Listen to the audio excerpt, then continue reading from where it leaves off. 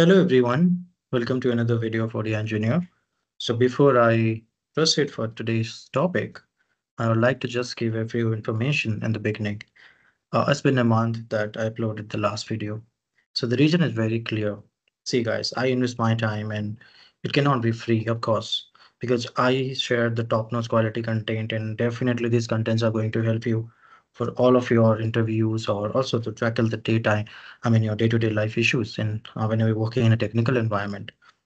So all I request is to opt for the membership. So moving forward, there would be many more content which would be coming for membership, and membership was only for you to.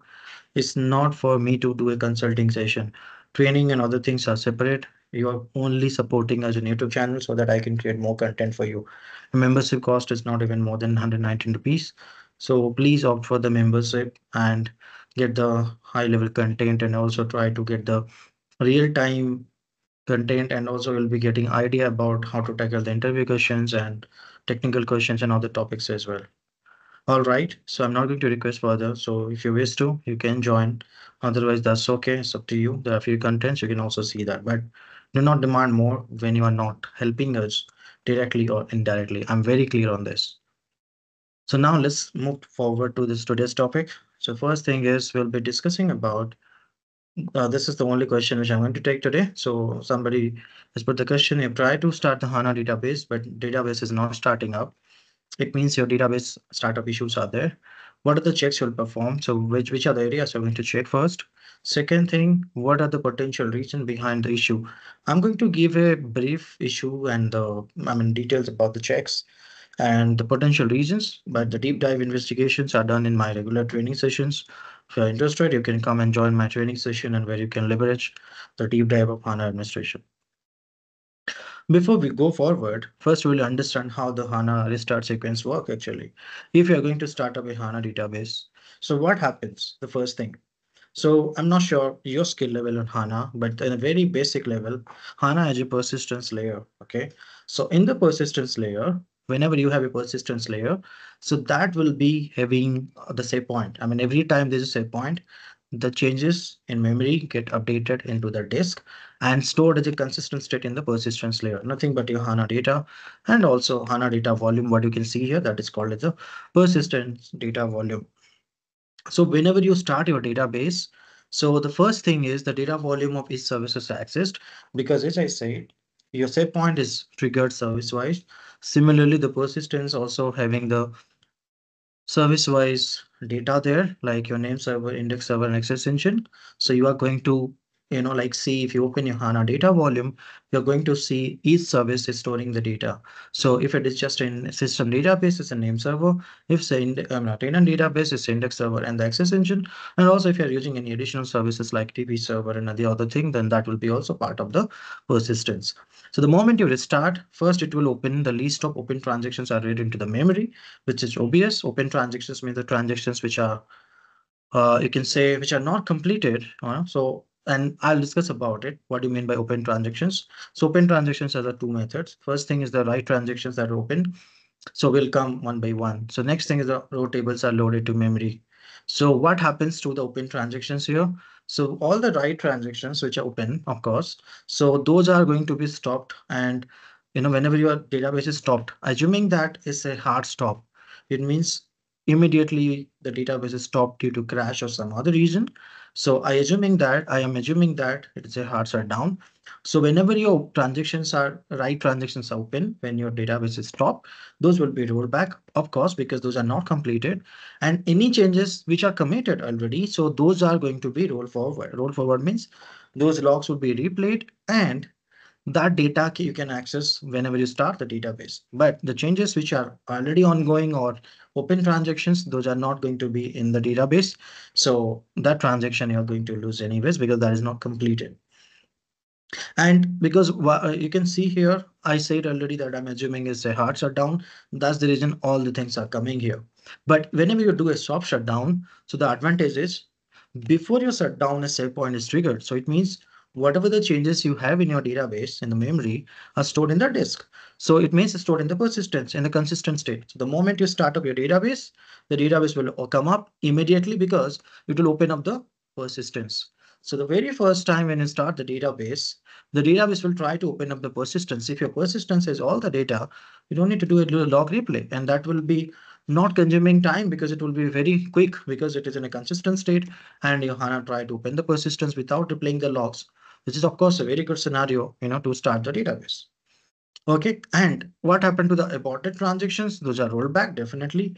And once your logs are replayed, the set point will be performed, because always remember, whenever you recover a database or the redo logs are replayed, after that, all the changes must be there in HANA data volume.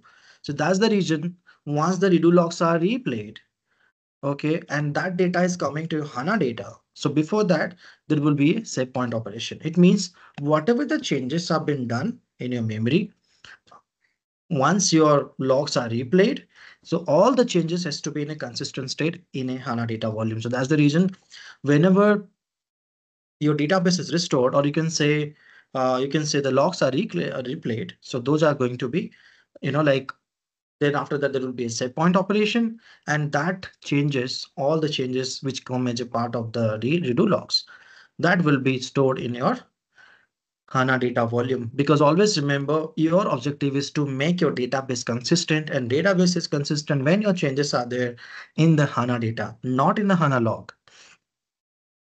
And apart from that, you can see the column tables are marked as preload, and also these things are very common.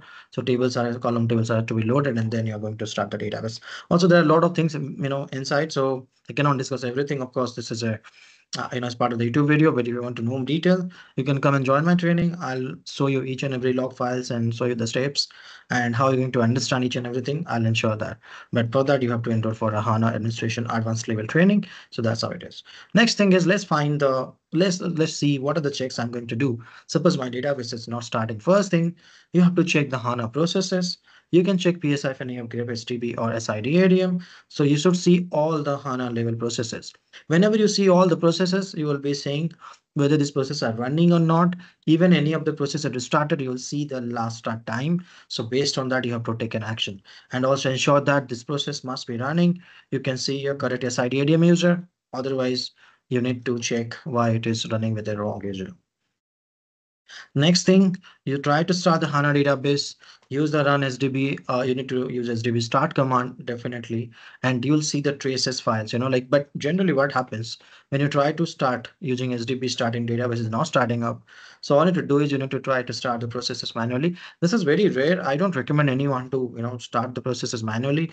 I mean, unless until it is required. But for name server, index server, doesn't make sense for me to do a manual, restart.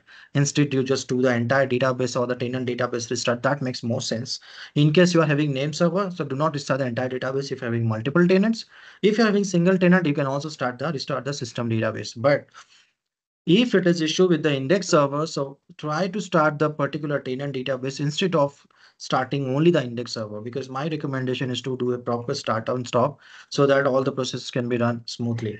If you just start index server, it is good, you can start, but my recommendation is to start the entire database. I mean the tenant database, not the system DB. If you're having single tenant, it doesn't matter. You start your name server, also the index server manually. I don't mind, because anyways your entire database is down. You can select either of it. Otherwise, just go with a clean restart. Instead of starting a single server, do all the, just stop the database, perform a clean IPC and start it. Okay, so you can see, in case if you are able to start using this, then this issue could be with your SAP Start SRV or STB daemon. So that's okay. It's not an issue. So either try to do a clean restart instead of starting the individual services.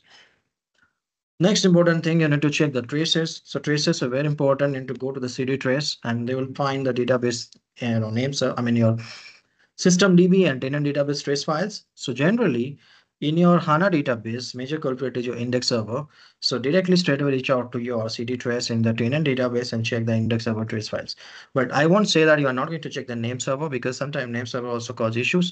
So I really recommend you to check all the files. First check the daemon, then the name server, index server. But I'll recommend you to check the daemon and the index server first. Ensure that index server is running fine. But if any reason your name server is started or having issue, then doesn't make sense to check the index server, because if you're without name server, your system will not be running up, and doesn't matter your index server you check or not, because the primary culprit would be the name server.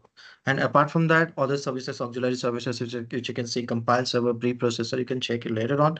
But the most important things which you need to check is the daemon trace and also the name server and the index server. And generally, if you're using S4HANA systems, and also S4HANA is an application, definitely. So that always connect to your tenant database. Application never connects to a system DB. So that's the reason always, if you identify your name service running as Azure System DB has no issues. So just check the tenant database trace files, the index server trace files, and see what is the exact reason, because your application always connect to the tenant database, not the system DB. So next thing is the common issues.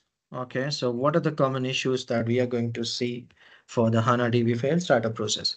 First thing is the disk full. This is the issue which I see at least at most of the customers. Half of the people, they don't know how to troubleshoot it. Some people are in AWS, some people are in Azure, some people are on premises, but it's very easy. It's not so difficult. You will be seeing the trace file in CD trace, and CRC24 is the error code for the no space left.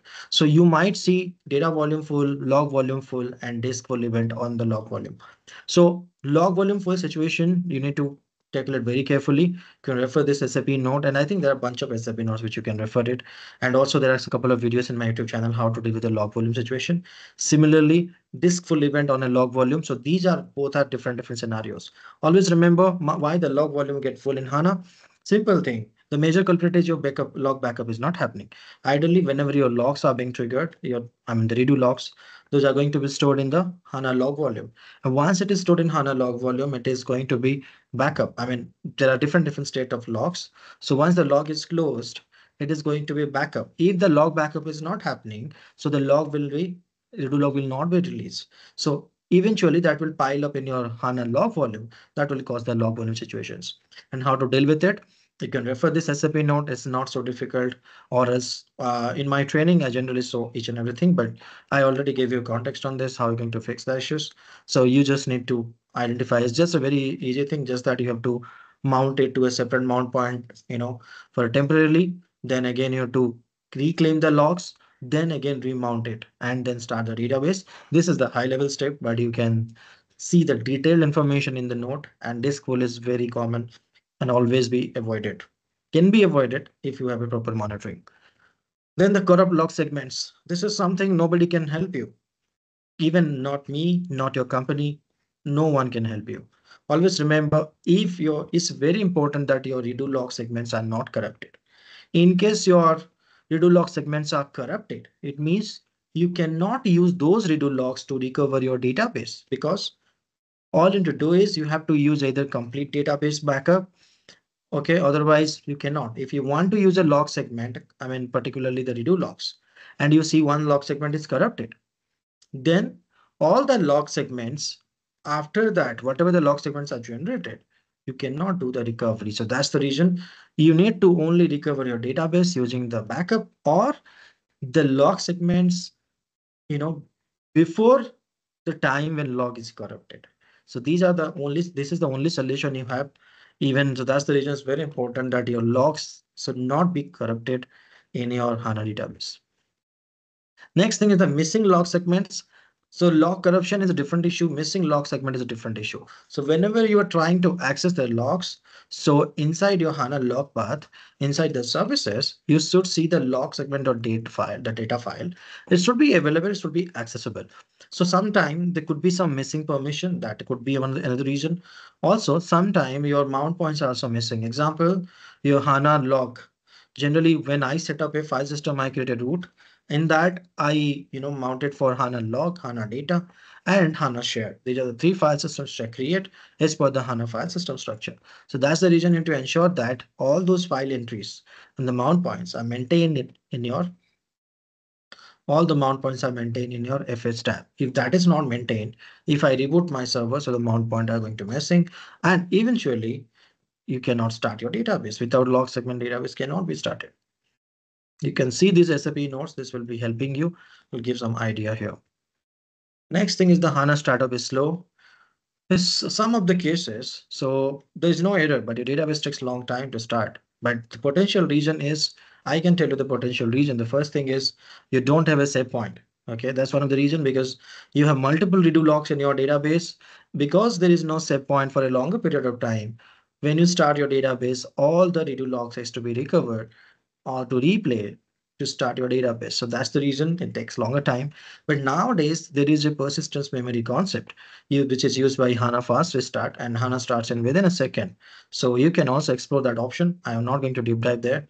And you want to see the startup issues, you can also see here. But startup issue is not a big thing if you have properly have the set point operation and there is no log segments are corrupted, then I don't think the startup is going to longer time. Authorization issue, I'm going to, just a very basic, ensure that your file systems can be accessible. If not, just check the permission, give the chmod 764 permission, ensure all the file systems are being authorized. Hardware issues, as I said, OS related. So I'm not sure how comfortable you guys are with OS, but always remember you need to have the OS knowledge. When you install a HANA database, there are OS parameters and network parameters.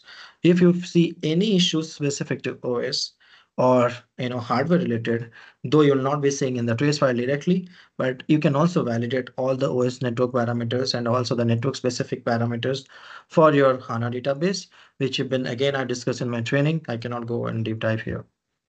So then next thing is the rename. Generally, we also rename the database many cases. So after the rename, also the database doesn't start. So you can just refer to this SAP note. I'm not going to deep dive here because it's a very easy thing. So I don't want to spend a lot of time here. Next thing is your HANA is up, but system is not starting up, which is very common. I think everybody is aware of it, that we have the rc-trans-d command to check. And in case your rc-trans-d gives you error, it means your database to application connection is not established.